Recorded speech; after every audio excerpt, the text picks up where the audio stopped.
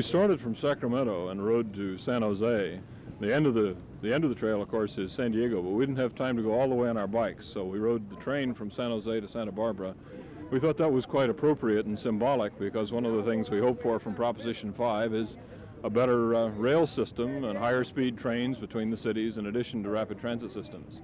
The interest has been quite great. We're publicizing Proposition 5, and we're using the bicycles as a symbol. You know, we think bikes are a sane way to travel around, and that's an appropriate symbol for what we consider to be a saner transportation policy, and that's what we want to get out of Proposition 5.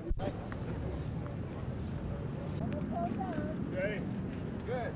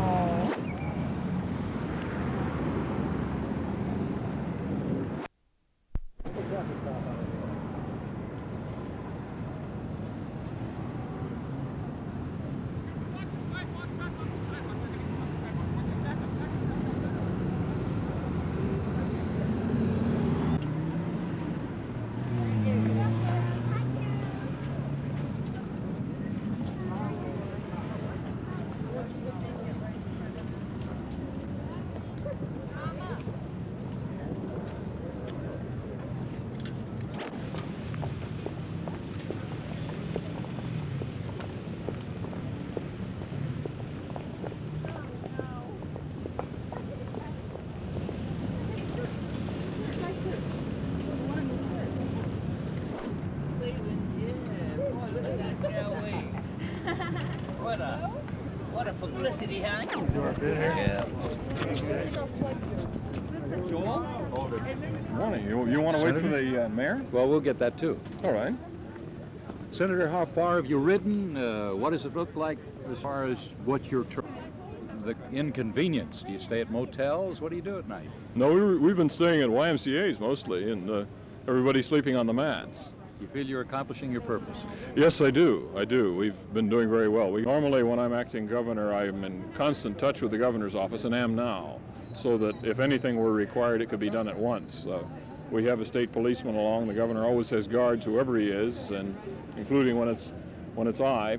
So he's in radio touch, and the time for me to act as governor is probably no longer than if I were in Sacramento. Senator, does your commitment to this measure have anything to do with the fact that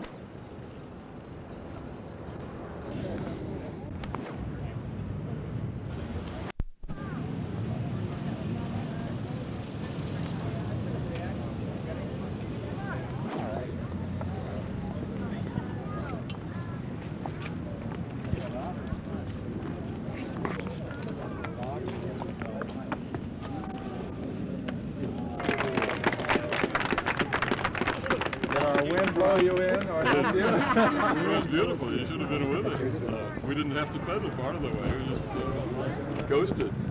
I must say, we brought in a beautiful day for you. You did. I want to welcome all of you to Los Angeles and commend you for this great idea of drawing attention to Proposition 5. I think that the people of this state are now prepared to really provide us with some financial means of balancing our transportation approaches and to not rely solely upon the automobile and our freeways and our great network of roads.